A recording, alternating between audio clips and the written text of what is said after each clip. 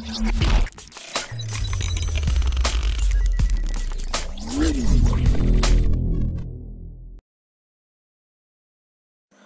Friends, sports பற்றின செய்திகளை உடனுக்குடனாக தெரிஞ்சுக்கொள்ள நம்ம தமிழ் கிரிக்கெட் சேனலை சப்ஸ்கிரைப் பண்ணுங்கள். 2020ஆம் ஆண்டில் நடக்க இருக்கும் ஐபிஎல் தொடருக்கான ஏலத்தில் நேற்று நடந்த 5 முக்கியமான விஷயங்களை பற்றி நாம் இப்போ பார்க்க போகிறோம்.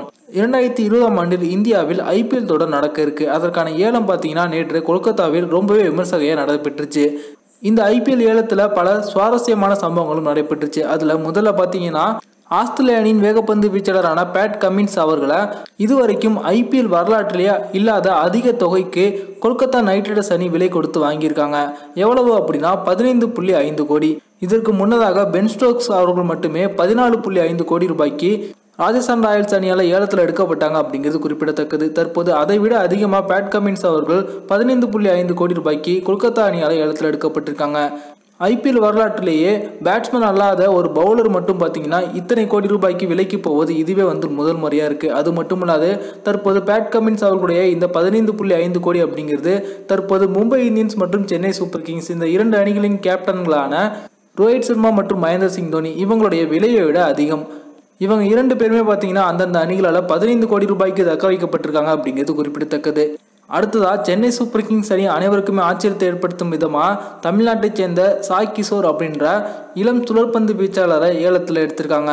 இவங்களுடைய அடிப்படை விலையான 20 லட்சத்துக்கு சிஎஸ்கே அணி ஏலத்தில் எடுத்திருக்காங்க. இவங்க தமிழகம் அணி விளையாடிய அனைத்து விதமான உள்ளூர் போட்டிகளிலும் இவங்க தான் அதிக விக்கெட்டுகளை வீழ்த்தி முதலிடத்தில் இருக்காங்க அப்படிங்கிறது குறிப்பிடத்தக்கது.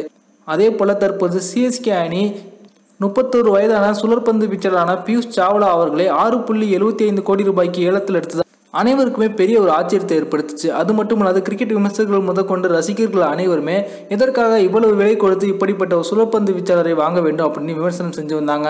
தற்போது அதற்கு பதிலும் கிடைச்சிருக்கு. இது பற்றி சிஎஸ்கே அணியில் ஏலம் எடுப்பதற்காக கலந்து கொண்ட நபரில் ஒரு முக்கியமான ஒருவர் பார்த்தீங்கன்னா செய்தியாளர்கள் சந்திப்பில் கலந்து கொண்ட போது அவரிடம் கேள்வி கேட்கப்பட்டுச்சு. அதாவது பியூஷ் சாவ்லா அவர்களை எதற்காக இவ்வளவு விலை கொடுத்து எடுத்திருக்கீங்க, அது மட்டும் இல்லாது ஸ்பின்னர்கள் ஏற்கனவே சிஎஸ்கே அணியில் அதிகமாக இருக்காங்க, அப்படி இருக்கும்போது எதற்காக இவங்களை ஏலத்தில் எடுக்கிறீங்க அப்படின்னு கேட்டதுக்கு அவங்க எல்லாமே தோனி அவர்களுடைய வேலை தான், தலைவர் தோனி அவர்கள் என்ன சொல்கிறாங்களோ அதை மட்டும் தான் நாங்கள் செஞ்சுருக்கோம், நாங்கள் ஒரு திட்டம் வச்சுருந்தோம் அப்படின்னா தோனி அவர்கள் வேறு திட்டம் வச்சுருப்பாங்க, ஆனால் தோனி அவர்களுடைய திட்டத்துக்கு ஏற்றவாறு தான் நாங்கள் செயல்பட முடியும்.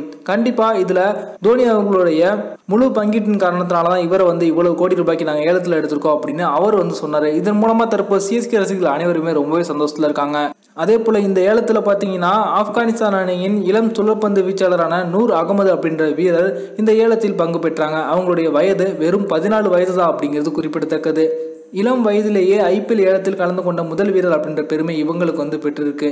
அதே போல் அதிக வயதில் ஐபிஎல் ஏலத்தில் தற்போது 20 லட்சத்துக்கு பிரவீன் தாம்பே அப்படின்ற வீரர் கொல்கத்தா நைட் ரைடர்ஸ் அணியால் ஏலத்தில் எடுக்கப்பட்டிருக்காங்க. இவங்க தற்போது 48 வயதில் ஐபிஎல் போட்டி ஏலத்தில் பங்கு பெற்று தற்போது விலைக்கும் போயிருக்காங்க அப்படிங்கிறது குறிப்பிடத்தக்கது. இவங்க இதற்கு முன்னாடி 2014ஆம் ஆண்டு தன்னுடைய அற்புதமான சுழற்பந்து வீச்சின் மூலமாக ஹாட்ரி விக்கெட் வீழ்த்தி அனைவருடைய கவனத்தையும் இழுத்தாங்க. அப்போதே அவங்களுடைய வயது 42. தற்போது 48 வயதில் இவங்க ஏலத்தில் கலந்து கொண்டு விலைக்கு போயிருப்பது அனைவருக்கும் பெரிய ஆச்சரியத்தை ஏற்படுத்தியிருக்கு.